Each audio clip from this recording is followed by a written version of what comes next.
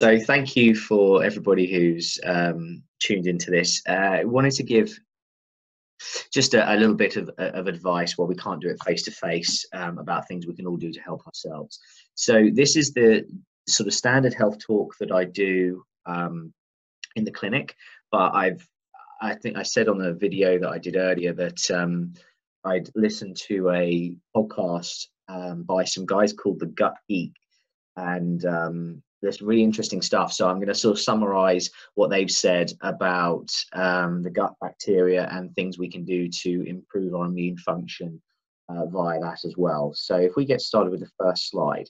So this is entitled "What Happens When You Get Injured." Now, most people, when they come in to see us, the big question is, how long is it going to take for me to get better? What we've done here is to outline the main stages that happen when you get an injury. You have the acute inflammation, which lasts up to 72 hours. And then we go into the proliferation phase, which lasts 6 to 8 weeks. And then we get the remodeling phase, which lasts between 3 and 12 months. The proliferation phase is, well, the acute phase is where you get a lot of swelling comes into the area, so fluid comes into the area, the immune system starts to come into the area, and you get that characteristic redness around the injury site. Obviously, if the injury is deeper in more of a deep muscle or bone, then you don't get to see that. But if it was, say, a cut on your finger, you would see that characteristic redness coming out. That's the phase that happens within the first 72 hours. Then the proliferation phase, the analogy I always use is it's like your body. If you took a sledgehammer to a wall and smashed through it, the proliferation phase is where your body is putting perhaps some boarding across it, just trying to make it relatively structurally sound again. And then when you get to remodeling phase, that's when that area is the tissue is repaired back to the way it was. You would either be putting the finishing plaster and paintwork on the area, if you're following my analogy. But it's the remodeling phase that then can take up to 12 months. So when people say to me, how long will it take to get better? There is a, oh, sorry, I've got one person. There is a massive variation in how long it can all take. And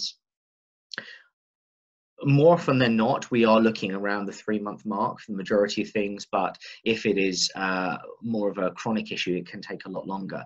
And the key thing here is, if you look at the bottom of the slide where it says end of healing or chronic inflammation, if we are not changing the habits and the things that brought about the injury in the first place, if we're not adapting our posture, position, our load on areas, then it very often does go back to that acute inflammation and the cycle continues. And so it's so important to change factors about our life, and that's where the education comes in, and that's what we try to give a lot at the clinic, is education on how you can change your lifestyle to improve things so you don't get into this chronic inflammatory cycle. If we, the next slide, into here. Now I'm going to sort of stop it there slightly and go into this podcast, try and summarize it a little, because it feeds in with the inflammation side of things quite well. A lot of the time when we talk about gut bacteria, it's often, or bacteria in general is often vilified as being something that's not good for us, but actually we have quite a symbiotic relationship with bacteria, especially in the gut. And although but it's all about the balance and variety. So what the Gut Geek guys were saying is that the biggest issue that we have for our gut bacteria is the use of antibiotic. Now, they're not saying that you should never take an antibiotic. Sometimes it can be life-saving, but it was the over-reliance, and particularly before, when medics were giving out antibiotics a lot more readily, there were far more issues with the microbiome, the quality of the gut bacteria that we had. And they started off by saying that actually the bacteria that we have in our guts and the quality of that bacteria is seeded from the very start when you're a baby. And actually the birthing process, as the baby passes through the birthing canal, it actually picks up some of that bacteria from the mother So that's where this all begins. And then through things like breastfeeding, again, it reinforces the right type of bacteria in the gut. And they were saying that even during the different stages of breastfeeding, as the months continue, the mix of oligosaccharides, which are a relatively complicated mixture of sugars, but they act as a prebiotic, so that's the sort of substance that helps to feed the good gut bacteria. But actually, in breastfeeding, as the months continue, the type of oligosaccharides that we have, or food for the bacteria, changes alongside the baby's development. So breastfeeding is a huge thing that helps to seed the bacteria in the right way. And then they were talking about things that obviously affect badly, processed foods in particular. And again, the guys were based in America, so they were talking a lot about it there. But the processed foods that we have generally are pretty devoid of most nutrients, so they're not a good thing for our overall health. But particularly from a bacteria point of view, it definitely promotes the bad type of bacteria that we don't want.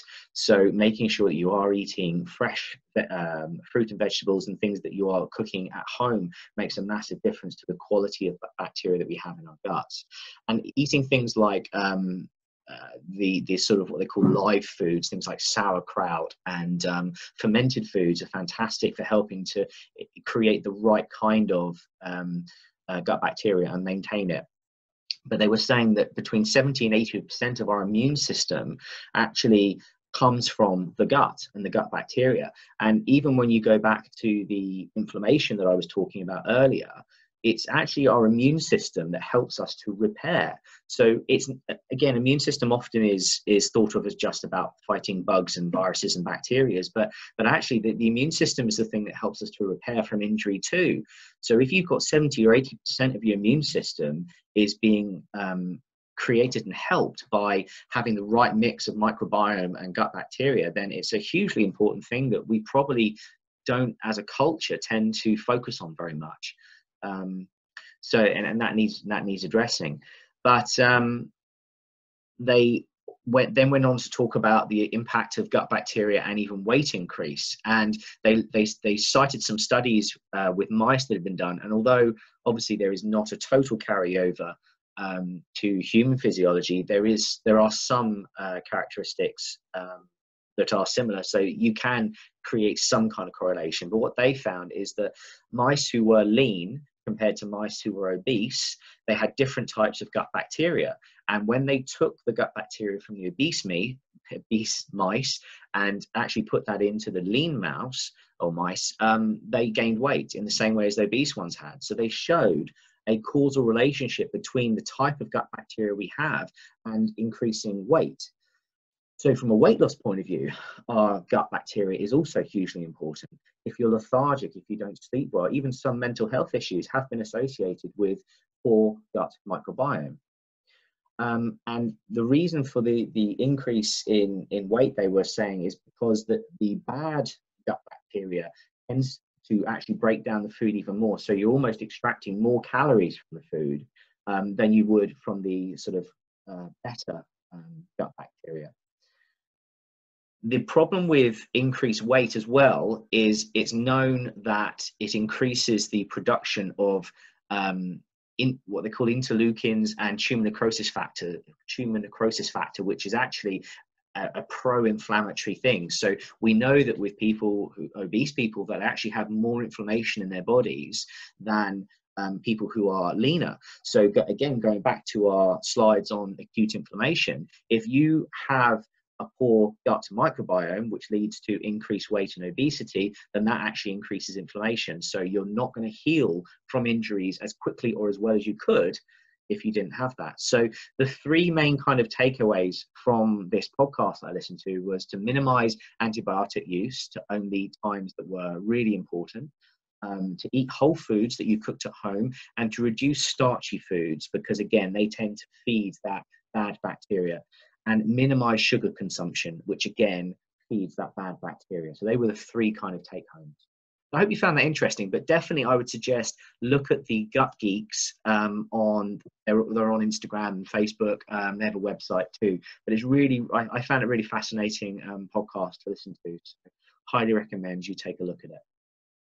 Right, so going back to our regular slides, pain and emotions. Again, it's been known for quite a while that how we feel on the whole can have a massive impact on the amount of pain that our body feels. And sometimes that can be misconstrued that it's all in my head. And I've had patients come in from GPs and other places where they've said, oh yeah, the guy told me that, oh, it's all in my head, it's nothing, sort of go away. And that's not what we're saying through this slide at all. You have a physical tissue damage, but your body, based on your state of mind, can certainly augment or increase the amount of pain or decrease the amount of pain that you're feeling from that physiology. And that, again, is why pain is so subjective. One person, if I have two people in with a disc issue in their back, one person might rate it, which if you scanned them was exactly the same state of structural injury, you would say that one person could report a 5 out of 10 pain, whereas another person reports an 8 out of 10 pain. And we know that things like cognitive behavioral therapy and other mindfulness meditation, those things are very, very good at helping people with chronic pain. But if we look at this slide, there's this thing called the pain gate theory, and where you probably see where it says slow C fibers injury, you have this area in the spinal cord where the pain then goes up towards the brain, and that's a perception of pain. But what you can see is that this area that says inhibitory to descending pathway. And that is where, if we're in a good frame of mind, there is more inhibitory descending signals that are coming down to the spinal cord and actually dampening or reducing the amount of pain fibers or signals that are going up to your brain. So we can actively reduce the amount of pain that we're feeling based on our emotions. And then conversely, if you were in quite a bad, anxious place, depressed, that sort of thing, we don't have so much descending pathways coming down, so that level of pain increases. So as I say, practicing things like mindfulness, meditation, cognitive behavioral therapy are all fantastic at helping to increase the amount of descending inhibitory signals and therefore reduce the amount of pain that we feel when we get an injury. Now, a common question that I get is, what is a slipped disc? And the first thing I say is it hasn't slipped, because it's an inaccurate term. The discs physically cannot slip out of place. What happens is we have 4 different stages, as you can see on here. The first one is just a basic degeneration phase. And you can see that there are 2 parts to a disc. You have the inner part, which is that lighter colored, that's called the nucleus. And then the outer part of the disc, the sort of purple color, is called the annular fibers. And what happens due to repetitive poor movement patterning or strain is that the outer annular fibers have these microscopic tears. Now, in the degeneration stage, you can see that the nucleus is still fairly well maintained. There's a minor bulge, but it's not really going anywhere. The second stage of prolapse is where that hair becomes slightly wider and bigger, again because of the repetition of poor movement, and that widening allows the nucleus part of the disc to push out, and then creates more of a bulge. So when most people come in and say, I've got a slip disc, or have I got a slip disc, what they're really referring to is this prolapse phase. And that tends to be the stage where we will get people with symptoms going down into the legs, your typical sciatica, because of the way that the lumbar spine in particular, it's in a C-shaped curve. It's called a lordosis. And because of the shape of that low back curve, when the pressure comes onto the disc, it forces the material backwards, which is where obviously the nerves are coming out of the spine. So this prolapse is where we'll often start to see people with symptoms into the legs, radicular symptoms. Then we start to get to an extrusion where that inner material has broken through completely into the annular fiber, through the annular fibers. And then we have the last stage of sequestration, which is where part of the nuclear material has actually broken off and is almost you don't like to say floating, but it's movable within the spinal cord, and that is a pretty nasty stage to be in. The extrusion and sequestration phases, people don't just recover naturally from that. They will nearly always need some kind of surgical approach to help to reduce the material back into where it came from, back from where it came from. The degeneration and prolapse, we often, as a manual therapist, whether you're a chiropractor, physio, or osteopath, we are able to manage that kind of herniation, and in 99% of cases, we get good resolution of symptoms. It often will take 3 to 4 months for it to resolve well and to become strong again. But the key thing really is the ongoing exercise rehabilitation of the back. Once we've got them to the point where they're not in pain and we've got that inflammation down, the exercises are hugely important. So the first 2 phases we can help with very well. In extrusion or sequestration, often they do need to have some kind of surgical approach. But no, you will not have a slip disc.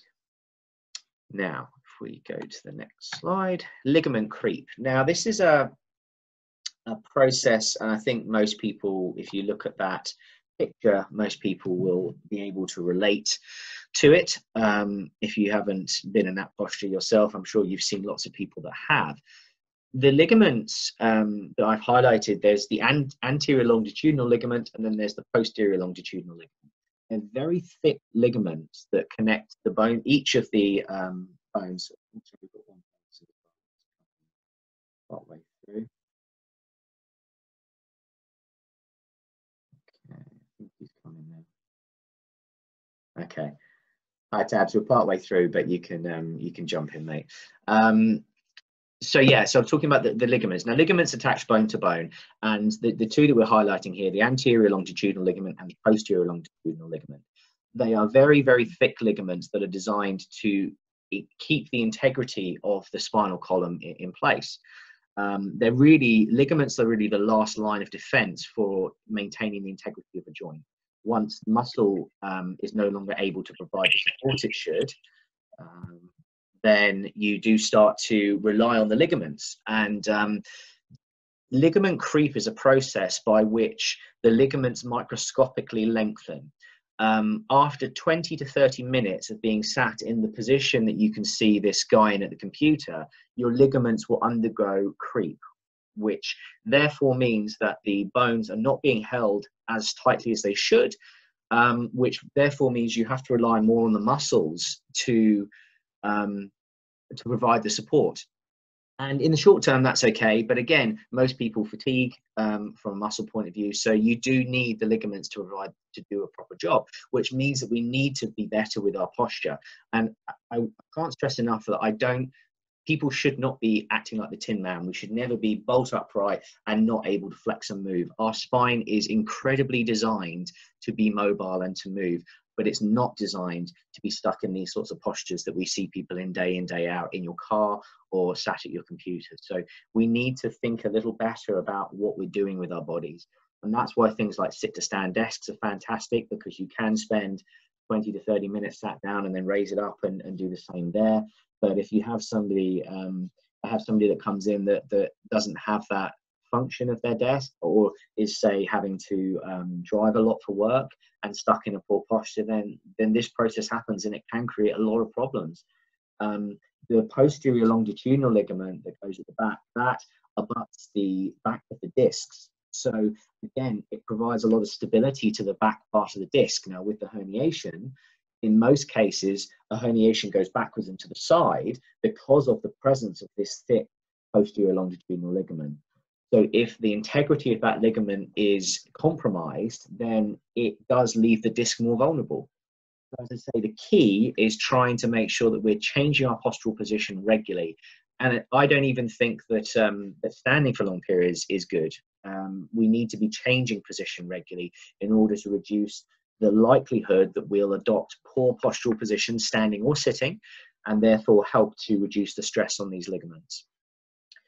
Now, there's an exercise that I really like. It's called the Brugger relief position, or Brugger exercise. I get a lot of office workers to do this one. So as you can see, the lady is stood up or has got a really good posture through the spine. Now, a way that I tend to get people to think about it is, imagine you've got a piece of string that's going from the top of your chest up to the ceiling, and it's lifting you up, it's tugging you up. A lot of the time when I talk to people about posture, they almost feel like they need to be pulling the shoulders very, very hard backwards and maintaining that almost military type of posture. But it's not the case. Your muscles between your shoulder blades are not designed to be that active for long, long periods of time. And it also has an impact on the centration of your shoulder joints. So it's not good to be feeling like you're really tugging hard and pulling hard backwards. So think more about what's happening with the chest, that you're taking it from sort of a slouch forward position like that, little tug up, and you're there. That also, you'll feel it's rotating the lumbar spine, the low back, so it's putting that into a good position. And the further upright you are here, that also helps to put the neck into the right place. You feel it on yourself. If you drop forwards through the chest, if that goes down, your head naturally then goes forwards. Now, the head weighs 8 to 10 kilos, so you're looking at the leverage purposes on the neck with the head being forwards, and that creates much more of a strain on the muscles at the back of the neck than if you're in this position upright with the head centered properly on the neck and on the shoulders. So this Brugger exercise, start by doing that, lifting up slightly there. Now you can see she's got the TheraBand wrapped around her hands, so have the your elbows tucked nicely into your side with the TheraBand around the hands, and then you're slowly rotating the arms out to the side and then back in. And it's a rotational movement. It's not lifting the arms, rotating out to the side and back. And 10 repetitions of that. If you spend a lot of time at a computer, or say if you did do a lot of driving, if you were able just to do this a couple of times a day, 10 repetitions, it really does help just to bring the back into a better position, relieve some of that stress on the ligaments, and get the muscles functioning better. So highly recommend this as a very simple exercise to do if you are at your desk. To talk a little bit about posture position, if you are having to spend a lot of time at your desk, there are a few key things that I always say to people. Now, if we look at the monitor first, the upper third of the monitor, if you're sat in that good postural position, lifting up slightly from the chest, the upper third of the monitor should be directly in your eye line. Now, the biggest issue is if you're using laptops, because most people are not connecting into a larger monitor and keyboard, so they are looking down far more at the laptop than they should be. So I always try and suggest that people use a desktop instead.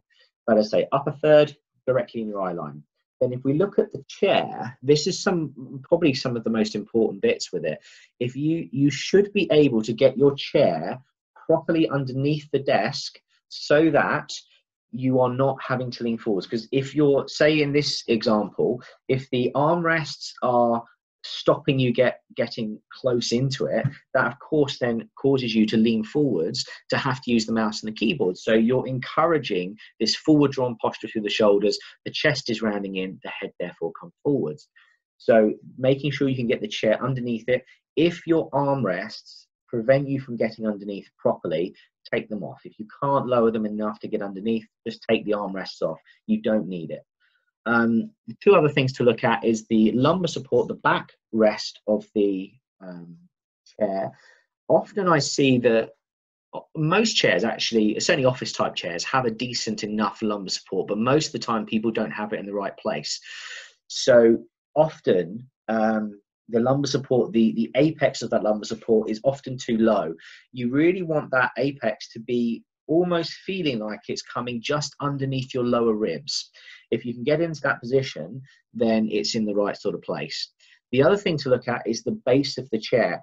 In an ideal world, we would have the base of the chair tilting slightly forwards, only around a 5 to 10 degree angle, but that helps to rotate the hips forwards. It brings the hips higher than the knees, rotates them forwards, which again helps to maintain that really nice lumbar spine position and help to support the disc as much as we can. It's one of the big reasons why people with disc injuries don't do too well sat in their cars often, because in most cases, unless it's like a 4x4 where it's a slightly a better angle on the seat.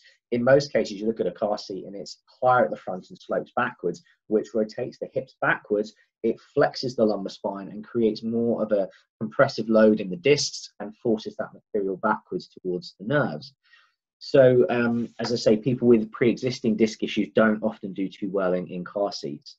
Now, again, I want to say that it's not, if you do these things once or twice, you are not going to get a disc herniation by sitting in a bad position once or twice. It's just not going to happen.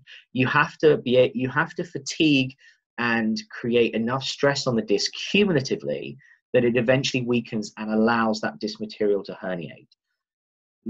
I don't want people to start worrying that or thinking that, as I say, you have to be in this incredible posture all day, every day. You don't. But because we're creatures of habit, most people will sit on the same seat of the sofa. But you sit on the same seat on the sofa, lean down onto the armrest if it's one side, and then you do that every day, every evening, for the next 6 months, 12 months, however long. You start to then create these little distortions in the muscles. Some will start to tighten, some weaken. Pressure goes onto the discs in other ways. So it's something to be mindful of, that we want to be looking to change postural positions and make sure we're not loading our spines and our bodies in exactly the same way all the time. That's really the take home from this. Ideal sleeping position. So it's usually at this point asked, does anybody sleep on their front? It's definitely not a good idea to be sleeping on your front, because you look at it, you rotate the neck to the side, it then gets pushed backwards, and you create more of a hyperextension through the low back. So front sleeping is not a great idea. The best positions really are side sleeping or sleeping on your back. However, again, a lot of people don't do too well laying on their back from a back perspective, but also from a snoring perspective. But so side sleeping is definitely the best way. Now, if you look at the diagram, the lady has got her knees bent up slightly and they are together. That's the key. Again, when I speak to a lot of people about sleeping, they say that they'll have the bottom leg straight and the top leg is bent, but it comes forwards from the lower leg. That creates a rotation through the low back, which again, if you did it for a short period, is not a problem, but most people will be doing it for a reasonable period of time at night. And the problem is your low back joints, the facet joints, are only able to rotate 1 to 2 degrees per segment. So for the whole lumbar spine, you only have around 5 degrees of rotation. The lumbar spine is not designed to rotate. It's designed to flex and extend, but not rotate. The mid-back is the main area it's designed to rotate smoothly. So that's where we need most rotation to happen, but I'm not talking distracted. So yeah, try to make sure the knees are bent together, 90-degree position or slightly under. And if you need to, if it's painful to do that, to have the knees together, then just tuck the duvet between or have a pillow between your knees. And that's a very, very comfortable, nice position for your spine and for your pelvis. Now, onto the main ones I recommend to help with sleep is the Sealy mattress you can see on the left, and then the Raw Rest pillow on the right hand side. The Sealy mattress that I recommend to people is the hybrid version, and that is pocket sprung at the bottom, and then it has a Gel-Tech layer on top that they call it.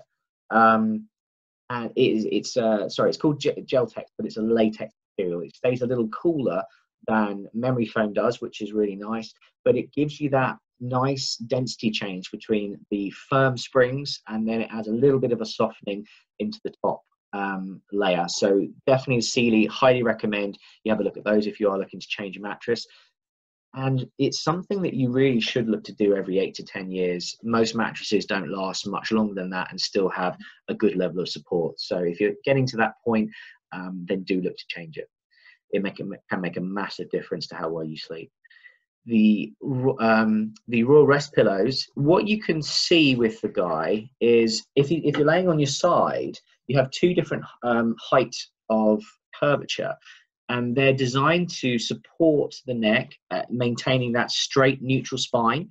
Obviously, dependent on the distance between the tip of the shoulder and your neck, will dictate which side of the Raw Rest pillow you're going to use, but it's fantastic, and I always recommend that you get a shaped pillow like this rather than a flat one. I don't like most feather pillows because they're just far too compressible, and even some of the even the flat temper ones you used to be able to, I don't know if you can still get them, but there were flat temper pillows. I just don't like them. They don't give you the same support as these sort of raw rest ones do. They're fantastic. And if you're laying on your back, then it also helps to push up into the neck and maintain that lordotic T-shaped curve, which it should have. So raw rest, fantastic, and Sealy mattresses are brilliant. Next slide, healthy bending. Now, there are lots of different strategies that we can utilize to bend, and it's definitely going to be dependent on the person, because if you have if you've had a knee operation, knee replacement, or if you have arthritic knees, then I'm often not going to suggest that somebody bends as the lady's doing on the left-hand side using a lunge position. I'll definitely be suggesting some alternatives. As a general, if you're quite healthy and no major issues with the hips and knees, these are the two strategies that I always suggest to people. You can see the lady on the left, you're not able to lift things in a really heavy things particularly well with a lunge position. That's reserved more for a nice squat position or deadlift position, as the lady on the right is doing. But on the left, you can see she's maintaining a very nice straight back, and she's really utilizing the hips and the core muscles in order to lift the weight from the floor and then get moving. Often, it was always advised by a lot of healthy lifting through health and safety, was certainly in the workplace, they always advise people to bend their knees. And as an initiation of movement, that's not right. Your knee is a relatively simple hinge joint that is maintained, its integrity is maintained through ligaments and muscles. It's not as strong as your hip joints. It's a big ball and socket joint. It's built for stability and strength and power. You've got big glute max muscles around it in order to help create extension and drive power through it. So I always say to people, you should be using your hips more than your knees. And the lady on the right hand side doing the deadlift, you can see that she is really bending. She's getting right into the hip socket. The knees are bending, of course they are, but most of the bend is coming through the hips, and she's maintaining that really nice straight low back position. So it's always about using the hips over the knees, and then definitely not using the back too much. Certainly you're creating too much flexion through the back. There are some exercises that we can send over to try and help with that. So if you are having problems, contact me and I'll send some things over. But most of the time, the movement and most of the load should go through the hips, not through the knees. I think this is going to be the last slide.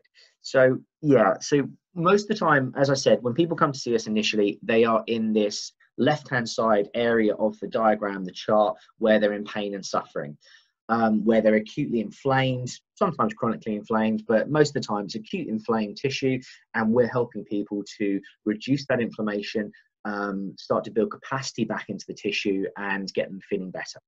They then hit this point where it says decision time. When they're generally feeling better, there's no subjective pain being felt, and they feel like they're pretty much back to normal.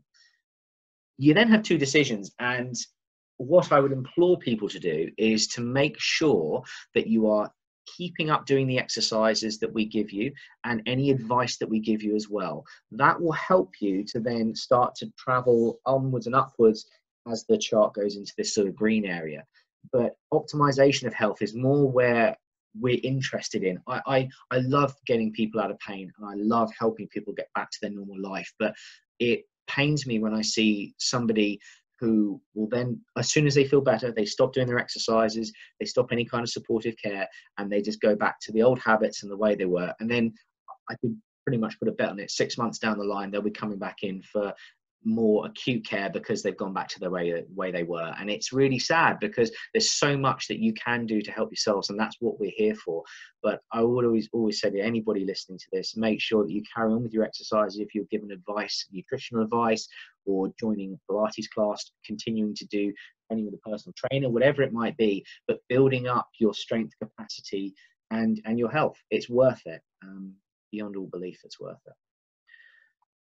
So, got any questions? I'm going to go up to the chat section now. Let me just get that up. So if anybody has any questions, I don't know how much time because we're stuck to 40 minutes on here. But if anybody has any questions, please do pop it into the chat section, and I'll answer anything that I can. Yeah, we've got about 2 or 3 minutes or so.